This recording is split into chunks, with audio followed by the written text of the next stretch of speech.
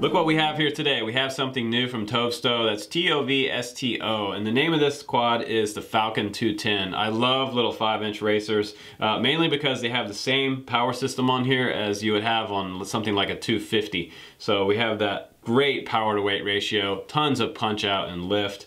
30 amp ESCs on here, 2204 motors, beginning with 3S. This is mainly for beginners to intermediate, so if you're just getting into it and you want an RTF with a controller and pretty much race spec stuff on here, this one's good to go. It has a pretty hardcore looking mount in the front with a piece of aluminum plate covering up the LED in the front and a tiltable camera. I believe it was a 540 TVL, so it's not quite 600 TVL camera on here, but it has a super cool VTX, which is switchable from 25 milliwatt to 200 milliwatt. A lot of these go from 25 to 600, and now they're starting to listen to some of the racers and they're putting us in 200, which is great. Some of them switch from 25, 200 to 600, but 600 tends to drown other people out. If you have someone else racing right next to you and they're flying on 25 milliwatt, you're gonna drown right over top of their video and block their signal. But this one's nice. 200 milliwatt is awesome because you can use this out in the field and you have a great distance with it. A couple football fields. You have a dipole antenna back here with a little mount on the back of this. Kind of ingenious because this dipole locks into this little clip here, and it also has a spot in the front for something smaller like a 5.8 antenna. You can just clip either one into there. So that was nice that the engineers thought of that. You have traditional XT60 in here and these 50/40 props, landing gear and motor guard combo. You have ESC covers, 4mm bottom plates, 3mm bottom plate and 4mm arms on here, and it looks like we have 2mm side plates and some pretty aggressive battery compartment in here that's going to shield the battery from all directions. Now, whether that's going to fit one of my larger 4S batteries, that's yet to be determined, but we're going to take you out into the field and do a quick flight test of the Falcon 210. Then we'll come back in and we'll show you a little closer look at this little quad. It's pretty cool looking. All right, guys, let's go ahead and do a flight test of the Falcon 210. I have everything set up here. I've got my goggles. I'm gonna go ahead and turn those on, and I'll record on the DVR so you guys can see the flight footage. Always want to turn the transmitter on first, then the quad, but it doesn't really make a difference. So everything should be loaded up. I'll check the goggles. Gonna make sure we have recording there. Okay, we're good to go. We're recording on the goggles. Now you can see the OSD on there is actually pretty nice. Once I'm armed, you'll see that it says armed, and you'll see bottom lower left, you'll see your flight battery on there, 12.3 volts. I'm in stability mode right now, which I'll switch to later, and I'll show you the other modes on there. And it also shows us a timer in the bottom right, which is super nice. Keep track of how long you're flying. So I'm recording here, and let's go ahead and do a takeoff. Now, I did set up the stick to work in clean flight and arm by holding it down and to the right, and the way you do that is go into the modes inside clean flight and uncheck where it has the arm switch on there, and that will deactivate this button right here. So if you pick this up on accident and you're standing over it, you could accidentally arm it by pushing that button on accident. So I like to have this throttle arm here to the side. It doesn't have another switch up here that I can put that arm switch on like I would normally do, but we're gonna do it this way. And now it says hold here to arm, and it does actually work this time. So we'll go ahead and arm and take off. And I'm in that stability mode right now. The LEDs look pretty good on the back. So I'm interested to see this power to weight ratio. Let's just go ahead and do a quick punch out real quick. Ready? 1, 2, 3. Oh yeah, and that's on 3S, you guys. It's gone way up there. And right now it's pretty windy behind me, but I'm in a wind shadow with some trees behind me. So once it gets up there, it really wants to float. Now before you take off, always remember to look left and right. Got a guy coming up on the jogging trail on my left. I'm just gonna kind of hang out here for a second, but I am in stability mode, so it is super stable in this mode. And I'll turn around forward so you can see the front LEDs. I'm flying nose in, so if you're new to line of sight nose in flying, remember everything is opposites once the quad is nose in. And I didn't put the canopy on here for this flight,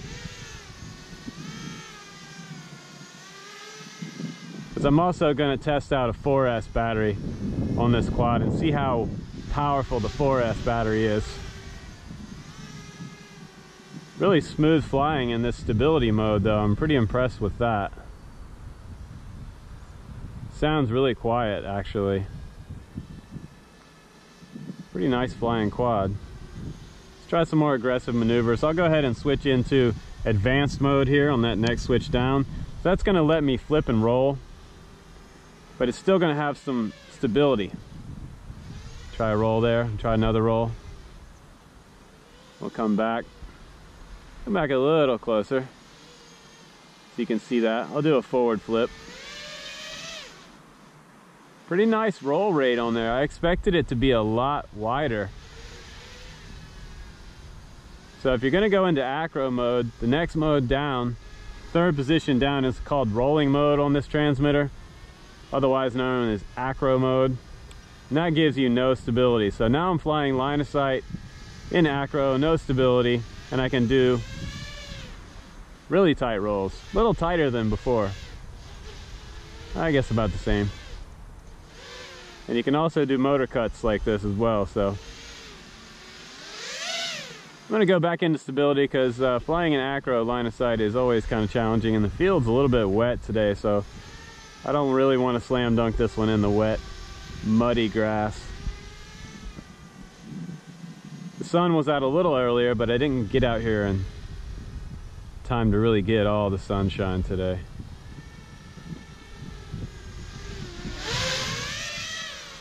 It really will rip if you wanted to.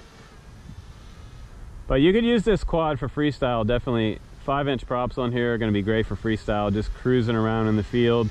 Also for racing, this one would be totally capable of racing. This transmitter is actually pretty nice. Not a big fan of that push button arm. I don't really want to see a button on future versions of transmitters. I like to have it on a switch or on a stick. If I can't do a switch arm, I'll put it on the stick. Throttle stick arming is not always my favorite either, because you could accidentally push it during a maneuver and deactivate your motors. So that's one drawback of a stick arming setup. But it's a pretty peppy quad on these 2204s. And the OSD is super sweet. It's the fact that you didn't have to put or wire up any additional equipment to get OSD is super awesome. You guys are pretty spoiled from what I started out with my ZMR 250 about 3 years ago, almost 3 years ago now. The PDB was the entire length of the quad, which they still do make some PDBs like that, but for durability's sake, I like to have a shorter, smaller PDB. Don't really want it extending the full range of the quad. It offered a lot of options, but had a lot of problems with that one.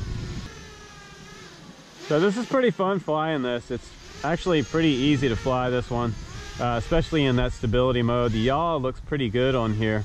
Test out that yaw rate. Looks pretty nice. These motors have plenty of power. So I gotta say, like, the flight ability of this quad is up to par, you guys. The transmitter feels nicer than those Fly Sky i6s that I've seen come along with some cheaper China quads. And I actually like these silicone covers. You can take those off. Some people prefer not to fly without them, but kind of like them. It makes the stick grippy, kind of soft silicone rubber. Boom, a little bit of quick turns with this quad. And the rates are pretty high, just even for this stability mode, you guys. So I'm pretty low on battery right now. I don't want to go too much lower because we might damage this battery. So I want to come in and land before the battery gets super low. You don't want to damage your battery by flying it down below 10 volts for sure. It's a 3S. And we'll go ahead and come down and land on the landing pad. We do get a beep alarm on there. That's nice that it's showing you that. X marks the spot. Okay, so it's still beeping, let me know that my battery's critically low. I'll go ahead and unplug that. And now let's go ahead and go back into the studio and take a closer look at the frame and the setup and the components on the Falcon 210. All right, guys, welcome back to the workshop. Now we're on the bench with this TOVSTO, how the hell do you say that? T-O-V-S-T-O, TOVSTO. You can check out more information on these guys on TOVSTO.com, or you can check out GearBest link down below if you want to find out more about the specs and see some more nice pictures of this quad. It really is a cool looking quad. And the transmitter is decently nice, kind of confusing to me because they had this bar on the bottom, but it makes a nice kickstand. Normally they do this bar on top for a carrying handle, so don't get this confused and fly it upside down with your sticks in the wrong sides. But the quad itself, that's what we want to talk about right now. It looks a lot like the Walkera style quad. It sort of looks like a mini tank, has that removable canopy on top.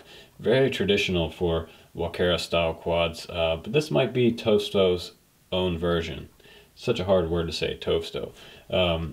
And it does look like it's going to be decently durable in the field with these 4mm arms on here, and you have motor guards, which is super nice because coming in for a landing, I've totally smashed motors. Even some of my most expensive Luminaire motors I've totally trashed. Nicest thing is that this rig in the front, this looks really durable. Just going to go ahead and remove this canopy for you, and that pops off. It has two grommets on the bottom back here that just pop off these stems. Very reminiscent of a single rotor heli. And you got your XT60 here in the very back, and when you put the battery in, that battery cable is going to hang out up top here, and it's going to come around and plug in like that.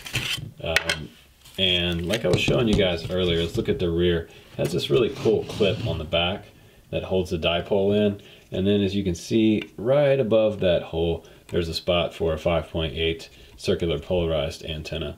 So that's pretty sweet and pretty smart on the engineer's side of things. Looking at it from the side, you have this side plate, looks like it would be easily replaceable. Now most of the hardware on here, I noticed, looks like we have Phillips head screws on here instead of a lot of Allen bolts, which is kind of interesting. I haven't seen them use screws as much as we've seen Allen bolts. We have Allen bolts on the bottom of the motors. They look like M2s possibly, and it's interesting because this is making it a little more user friendly and easier to work on for new guys. You've always got a Phillips head screwdriver laying around. Some of us don't have drivers laying around, so new guys, be sure to get yourself a set of drivers. Now, one thing that I like about it a lot is the fact that it does have 30 amp ESCs, which means, guys, you can run it 3 to 4S. When you're ready for a 4S battery, you can toss this one to the side and you don't have to use 3S anymore, except for on those more mild flights when you just want to cruise around. But for racing, I would definitely suggest going 4S. These guys on 4S batteries are going to smoke you. But looking at it from the front, super cool profile. From the side and the rear and the bottom, it looks decent to work on. This one doesn't look overly complicated and super proprietary, which I like a lot.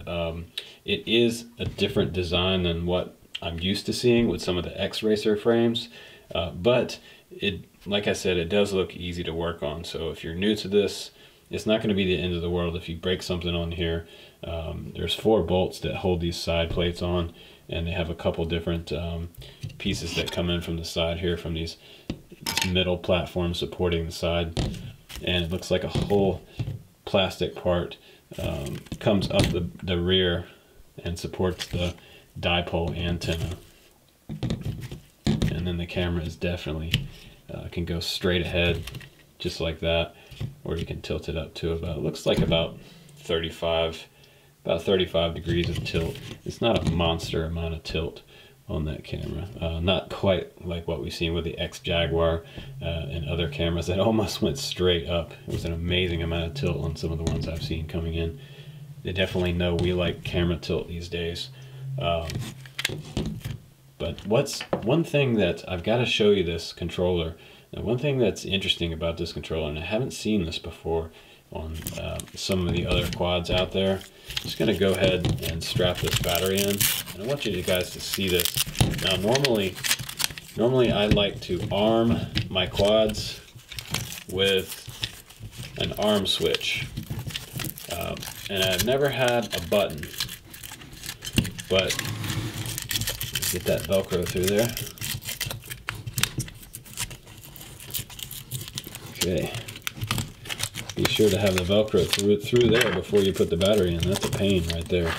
Okay, there we go. Challenging me a little bit. Okay, now turn on this transmitter. Power switch is here, and I'll plug in the quad.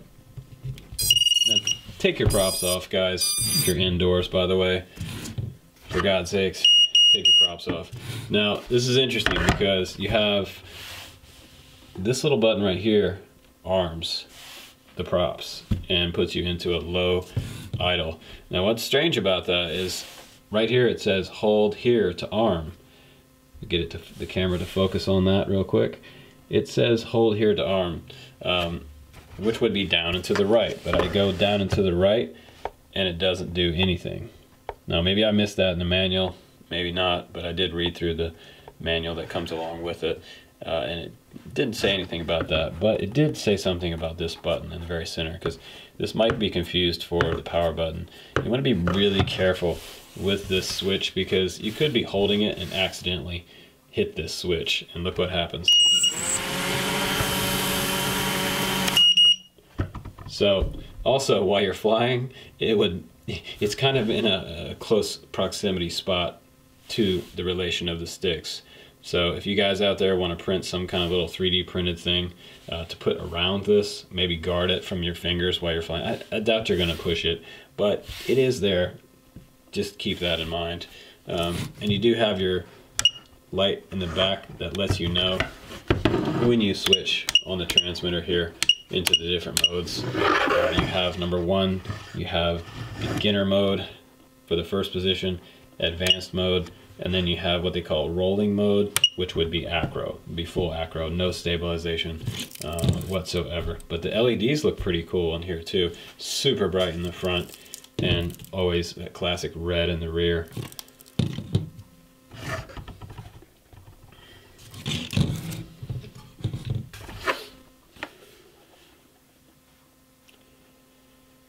Now I'm going to check out the failsafe on the bench. Let's see what they had the failsafe set to.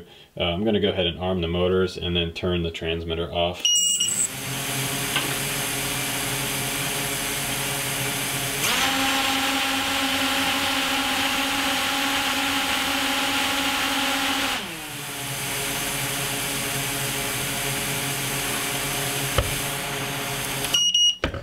So when I did that test, the motors actually spooled up more. Why, I don't know, but I definitely suggest if you do get this quad, go ahead and plug this into Clean Flight and make sure that your failsafe is set up to drop, and that's what I usually do. I like to see those motors completely quit when I turn that transmitter off. So these, for some reason, go higher than the actual throttle idle position. So be ready for that.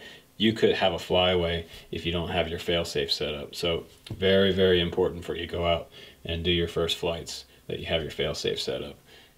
Now you're looking at the accessories that come along with it. They do give you a nice screwdriver with a reinforced tip on here, and you get the US style plug. I didn't get the EU version this time, thank goodness. I don't have to use that converter that I usually show you guys. This B3 compact charger is pretty decent, pretty bulky.